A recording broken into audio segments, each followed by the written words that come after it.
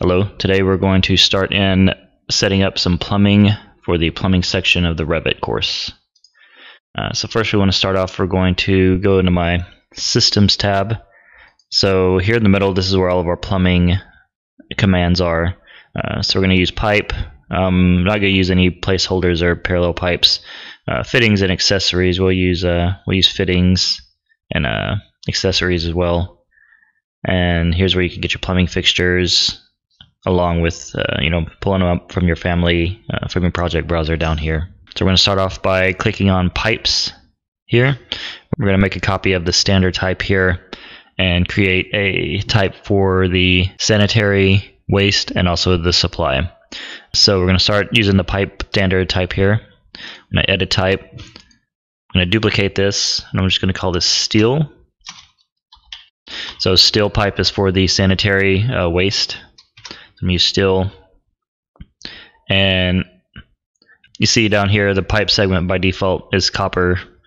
We can change the pipe segment type by going to the routing preferences, still in our type properties, and just this first field here. So you can click on the down arrow and scroll down to the bottom, and you'll use steel carbon schedule 40 for our sanitary. So I'll say OK. Say OK here. So now we have our steel pipe. We want to change the system type right here for it to be sanitary. And let's see, diameter. So this will change really depending on what type. The main important thing for this initial setting is your pipe segment type here, and you have your system class scheduled here. So I'm going to say apply. Okay, so next let's create the cold and hot water supply system. So I'm going to duplicate this steel pipe out.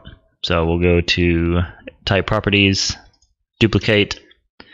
I'm going to call this copper. So copper there. Once again, change the routing preferences pipe segment right here. So this one's going to go back to copper K and say OK. And OK. Alright, and then where you have your sanitary here, you want to scroll up and change this to domestic cold water. And we're just going to use a domestic cold water for all of our supply for hot and cold. Next, we're going to copy monitor the plumbing fixtures in from the architecture model. So what copy monitor does is it basically makes a copy. So you see if I try to click on these toilets right now, or the sinks, it lights up the whole architectural model. Copy monitor essentially brings in a copy from the background model into a editable family or workable family in your model. But it's still more or less tied to that background model. If you copy monitor something in and the architect comes and moves these moves the toilets or the sinks around, it'll give you a warning to say that your models aren't in sync, and you can basically tell Revit to move your copy monitored elements to match the architects. So it's kind of a good way to keep track of changes. We're going to go in the Collaborate tab. Copy monitor button is here on the about 3/4 of the way over on the right. So I'm going to say copy monitor, and we're going to say select link because we need to select the architectural link.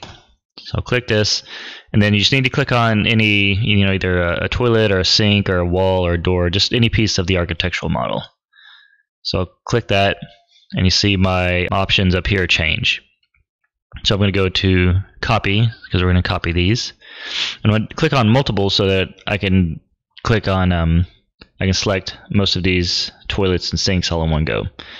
So you see if I hold down control, holding down control right now, I have a little plus sign. So that will let me go over here and just click on all of these units. And also with the multiple, you get the selection box. So you can use your selection box. You do need to be careful because you can copy monitor in walls and doors and things. So if you use a window, you want to make sure that you can use your filter command here to turn off things that you don't want. Okay, so I selected all of my plumbing fixtures, and on the second floor you want to make sure you grab your janitor sink over here as well. So you're going to have to hit down here, you have a finish for selecting multiple. Right here beside multiple, you click finish, and that indicates that you're done making your selection, but then you also need to wait and click on this green check once everything gets copied in. Now I can hover over these and highlight, and it highlights them, but you have to go back to your Copy Monitor tab and say Finish. You can click on these plumbing fixtures and they have inputs and outputs for me to work with. Okay, so let's go and do it for the other floor as well.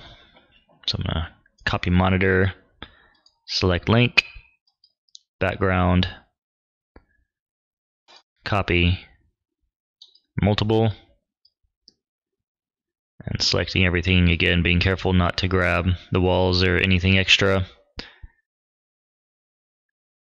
Check my filter just to make sure, and then you say finish your selection,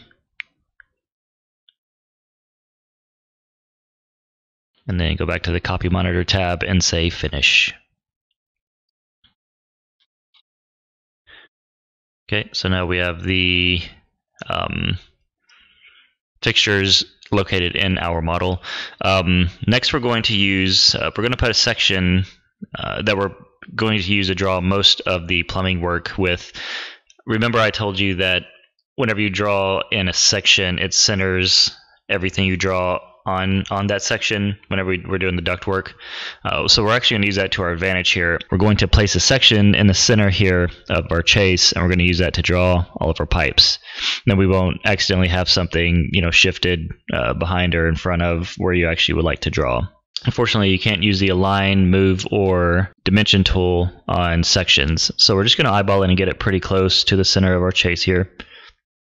So I'm going to use a temporary detail line, stretch across here just to get a midpoint.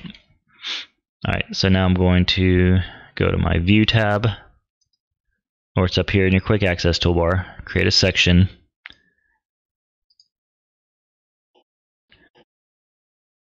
I'm going to pull this out. Our plumbing will need to exit the building here. So I'm going to draw this section initially to outside of the building. I'm also going to face it to the west or the left of the drawing just to match my all the handouts I did are looking this way. So if you want to match that, and make sure it's facing left. Like I said, you can't really use the Move tool on the section to snap or anything. So I'm just going to use this, and I'm just going to click on my section and just nudge it over to be roughly in the center. And go back and delete our temporary detail lines. Okay, so now I'm going to go into my plan.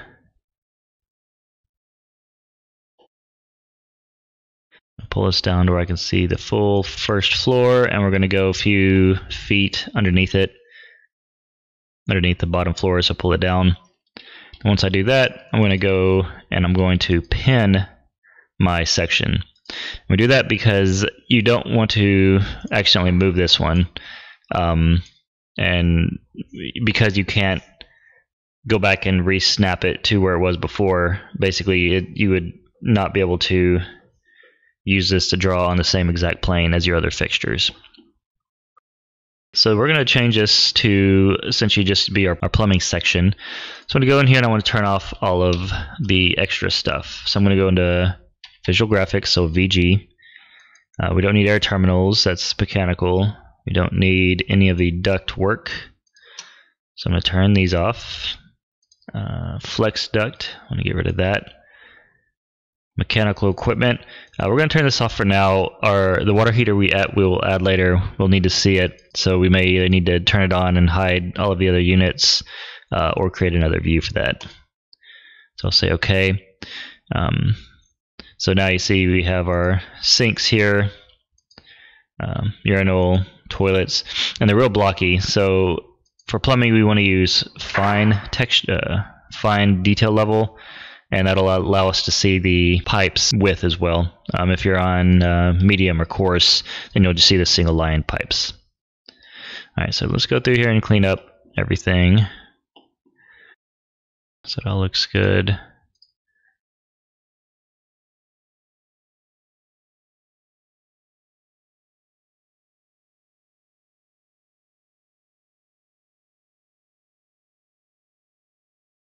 Just go in here and hide some of these things I don't need to see.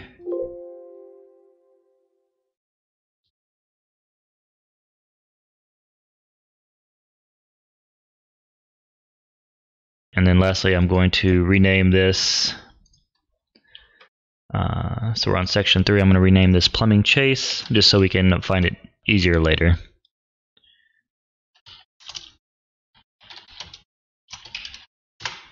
So Plumbing Chase, and now here in our sections, it'll be Plumbing Chase.